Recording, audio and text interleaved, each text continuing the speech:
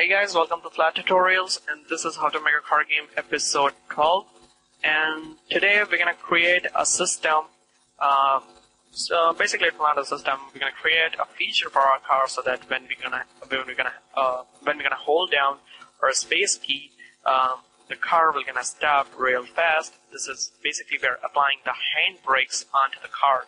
So when we're gonna hold down the space key, the car will gonna stop real fast, and we're gonna show red glowing lights. And when we're gonna apply the brakes, the car will gonna slip a bit from its vector according to the speed. So first thing that we have to do is to go into the car controller script and open it up. And we're gonna create a new variable, and this variable is gonna be brake, and it's gonna be of type boolean, which is set to false. And we want another variable max brake torque, and it is gonna be equals to, and it's gonna be an of type float, and set the value to 100. Okay, now what we wanted to do is we wanted to go over here and going to create a new function. Now function is going to be handbrake, and we're going to call this function from the fixed update too. So go on to the fixed update. Where the hell is fixed update? Alright, fixed update. I want to paste it right over here, and now the function is called, and now we're going to check if we are holding down the space key. So if input dot get button jump basically the space key on the input manager, and we're going to check not holding it down, else so we're going to go over here, then brake is equals to true, else it's just set to false. Okay. Now we're going to create another statement, if brake. Now if brake means brake is equals to true, then execute the statement which is inside onto this if statement. Okay. Now let's go over to the tab, and you can see the wheel collider RL and RR brake torque values. Copy this thing and come back over here. Okay, so wheel RR.brake torque. Now I choose wheel RR because this is the wheel that is having the motor torque onto itself.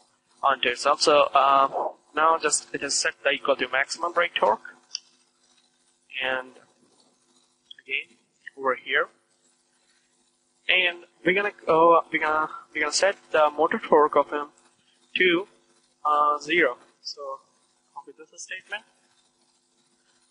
and again go over here, just a bunch of copy and pasting. Okay, now set the motor torque to 0. Now what we need is we have set the motor torque 0 and brake torque is applied. Now what we wanted to check when we are getting input. So we are getting input, and we are normalizing the speed. So I want to check this, set the speed to _brake. That's it. Okay. Now this is statement is only going to execute if the brake is equals to false. It means we are not holding down the space key. Okay. Now come over here onto the backlight section, and onto every section type and exclamation mark, which is basically used for setting a boolean, checking if the boolean is set to false or not. So I'm going to just copy this and paste it on every else statement, like this. And onto the else statement, where we are setting the lights to idle 1, then we're going to type else brake is equals to false. Okay. So now what we're going to do, we're going to check what we wanted to do is we want to check if the car is stopped or not, and if it is stopped, then turn off the red lights, and if it is going forward, then turn on the red lights while the brakes are applied. So what we're going to do, we're going to create an if statement which is saying if current, see the R-E-N-T, current speed is smaller than 2 and current speed is greater than -2. Then set that to idle lights, else set this to brake lights. So what this means is if we are checking if the speed is in this criteria, then set it to idle lights means turn off the lights, and if it is not, then turn on the red lights. And I want to set it to 1, not 2. So that we're gonna be more specific than that. Okay, now let's go over here and check it out if it's working or not. So the code has got compiled, and you can see the boolean over here. Now let's check it. Okay, now we are going, and I have applied the brake. Car stopped, and the light turned on. Great. So this is working. Now we have a problem. When we are going pretty fast and we have applied the brake, the car just stopped. And we know that if we are at a speed and we just lock the wheels at their position, the car does have a lot of slip onto it. So that slip we're going to add in our next episode, because that tutorial is going to be having a lot of explanation about the wheel friction curve and all that. So till then, goodbye, keep making games. If you have any problems, write on the comments. And I have got a lot of messages on my last episode that they are having problem with their cars with the wheel position. Now the problem is basically I found that some people are having the wheel positioning changed onto the center section. Now don't do that, and don't change the scale factor. Just if you want to scale it, do the radius, change the radius, and change it from the pivot section. Don't change it from don't change it rawly. Just do it that I showed in my tutorials. Okay.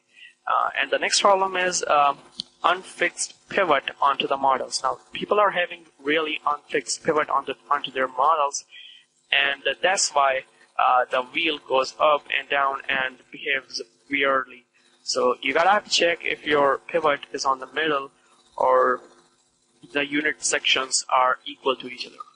Okay, so I'll catch you in my next episode. Till then, guys, keep making games, subscribe, like, comment, share. If you have any problems, you can always contact me. And yeah, so I wanted to explain you this code. Yeah, so here we are doing the handbrake system. Handbrake is basically, we have called this from the fix update loop, and we are checking if we are holding the jump key down, means we are holding the space down or not. If we are do, then brake is equals to true, else the brake is equals to false. And if the brake is equals to true, then the brake torque means we are applying the brake. And setting the motor torque to 0, so that we're going to stop. And we are checking if the speed is in this criteria, then change the light to this, and then change the light to this. And we are checking if we are not applied the brake, then we can work. Then this script will going to work usually. And if we do have applied the brake, then this statement will never going to execute. Only this statement will execute. Okay, and I hope that I've explained you everything. And set this brake to private variable, because we don't want to see it in our in the interface. So it's going to be invisible. Okay, so I'll catch you in my next episode. Till then, keep making games. If you have any problems, you can always contact me. And yeah, and the next episode is going to be pretty awesome, because we are going to be applying slip onto our wheels. So I'll catch you in my next episode. Thanks, guys.